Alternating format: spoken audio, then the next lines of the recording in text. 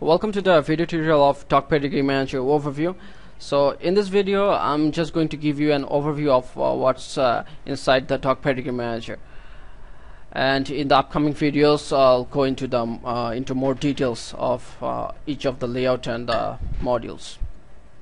So first let's take a look at the layouts. We have 4 different layouts, and this is layout 1, as you can see. Next there is layout 2.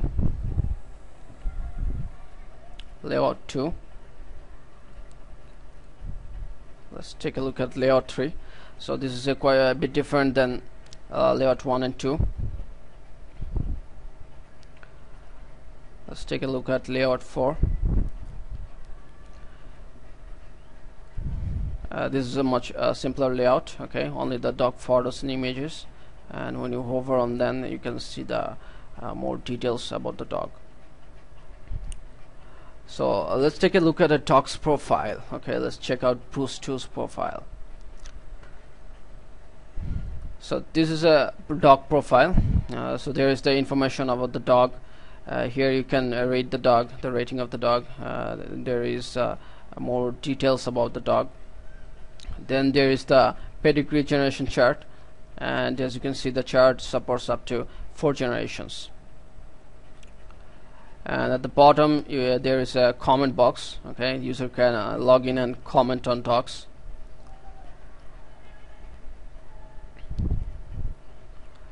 Now let's check out the dogs gallery. Okay, let's go to Razor's profile, and as you can see under the photo there is something called a link called view gallery, or you can just click on the dog image and it will take you to the gallery. Okay, this is a dog's gallery. As you can see, it's Razor's gallery, and you can click on the next button to see the next image, or you can just click on the image, it will take you to the next image. And also there is thumbnails here.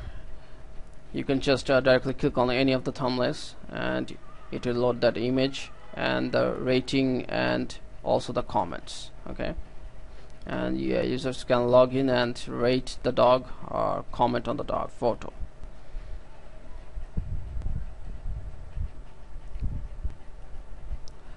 Okay, next let's take a look at the dog breeds. Okay,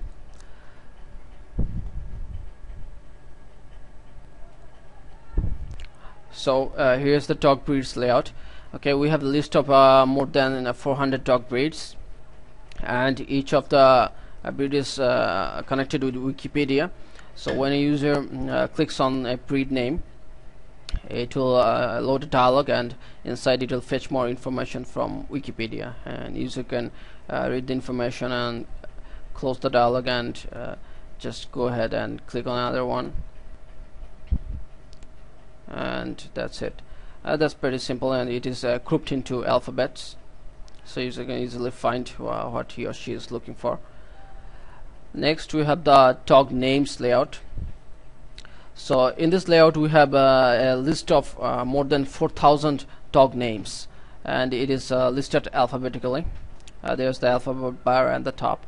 You can click on any of the alphabets to load the list of the names that start with that alphabet. Like we have clicked on N, so it is loading all the names starting with N.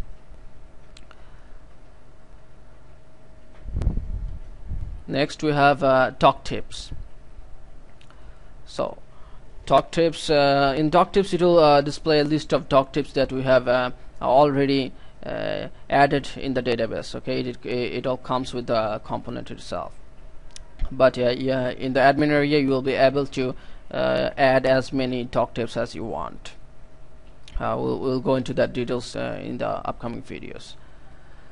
So these are the basic layouts, and we also have additional layouts for users to add, edit or delete dogs and photos. So for that you have to be logged in. I am already logged in as the administrator. So we'll now check out the My Dogs layout. Okay, so let's go to My Dogs. So here it will load a list of dogs that the user has added. Okay, so I have added all these dogs, so these are dogs that are showing up in this list. So from here I'll be able to view its profile, view the gallery, or I can edit the profile. Okay, so let's edit the profile of Beer Girl. So to do that, just click on edit profile, and it will load up a form where you can select all the information, change all the information, and just click submit to save it. Okay, let's click on submit. As you can see, the dog profile updated successfully. Okay, so you can click edit again to edit more of the fields. And you can also, as you can see, there is a tab called upload photos. From here a user will be able to change the profile photo or upload more gallery photos. Okay, and click the submit button, and the photos will be uploaded, and I'll show all the details in the upcoming videos. So similarly, there is a layout for adding dogs. Okay, add dog is similar to the edit dog. Okay, the same form. You just fill up all the information. Okay, select a dog father, dog mother, and fill up the required information, and click submit, and it will submit the dog, add the dog to the database. So that's it for the overview of the Dog Pedigree Manager, and I'll see you in the next video. Thank you for watching.